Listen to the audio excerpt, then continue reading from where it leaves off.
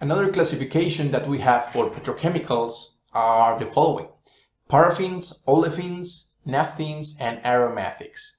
So why do we separate them? Especially because, well, first, because they have very unique physical and chemical properties. They are, for instance, let's say if we're talking about paraffins, we know that these are hydrocarbon chains that are single bonded between each other, typically in linear chains. So why would you want that?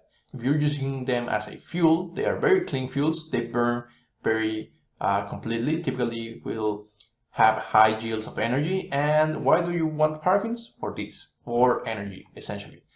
If you're talking about gasolines, you want octane. If you're talking about maybe kerosene, you're talking about maybe C12 up to C16 linear chains, and so on.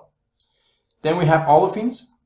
These are the most precious one of all these four. Why? Because the market or the petrochemical industry has a very huge demand of this.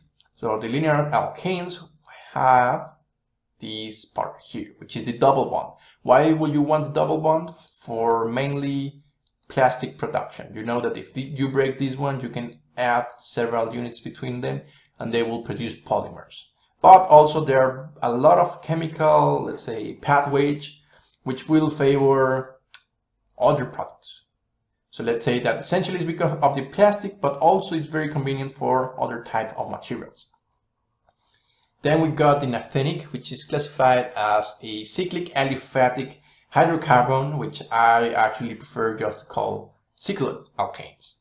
What are these? There are single bonded carbons which have a cycle, doesn't necessarily has to be 6, pentanes as well, butanes, and so on. So they are very used because they are already in a cyclo material. Actually, if you were to separate naphthenes, you will smell them differently than a paraffinic or olefinic mixture. And finally, aromatics. Probably you know them already. It's benzene we're talking about, it's cumene, we're phenol, we're talking about toluene, halanes. We want these because they have unique properties, especially as physical and chemical properties. Okay, so very important that not all double bonded cycloalkanes will be aromatics. Remember that we gotta have a delocalized p electron clouds in the structure. Okay, so just keep that in mind whenever I'm telling you something about olefins. Instantly think about carbons with double bonds.